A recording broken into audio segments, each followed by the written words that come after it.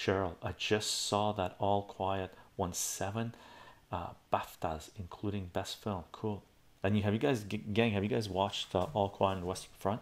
Not a bad movie, pretty good movie. Okay. And I posted a link to an animation. Cheryl saw it in the film section that we have on Gilded. And since we're talking about world politics, where's my Gilded? Doink. I posted in film, in light topics, posted a link to an animation that I came across like 15, 17 years ago, early days of streaming or video online. Amazing animation, and it basically defines what war is, right? Defines what war is. It's the animation is called Fallen Art. Okay, Fallen Art. You can find it on Vimeo. The Vimeo one is from like 13 years ago. I'm not sure. I don't think it came out 13 years ago. It came out in mid 2000s, 2005, 2006, 2007, maybe, right? Or 2008, around there.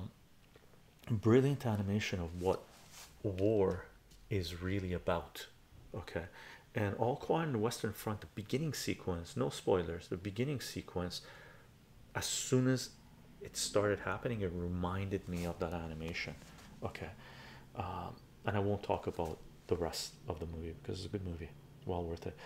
I think trauma wise, like in terms of emotional devastation, I think Come and See, the Russian war movie, is still more profound.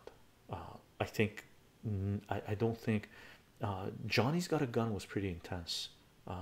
The black and white movie, Johnny's, I think that's the movie is called Johnny's Got a Gun, where he goes to war and he's laid down, no sensation, no spoilers. That was extremely powerful, intense, as well as Stanley Kubrick's movie All Quiet on the Western, no, not All Quiet, oh crap, I always forget, what's that, this black and white movie with George C. Scott, black and white movie with George C. Scott, Paths of Glory. I think Path of Glory is infuriating. Yeah, Path, thank you very much, Crafter. Paths of Glory is infuriating. Okay, Johnny's Got a Gun is psychological devastation.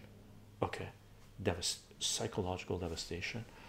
All Quiet on the Western Front has a very much political underpin to it.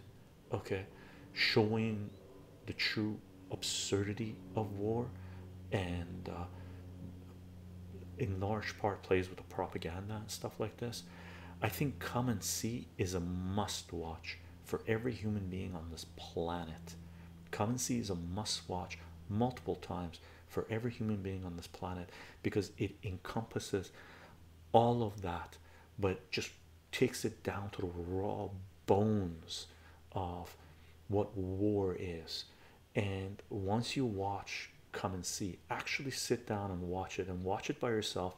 Don't talk to anyone else, just immerse yourself in that movie. You will not be the same person after viewing it a couple of times. Okay. And All Quiet on the Western Front has that feel to it as well, has that feel to it as well.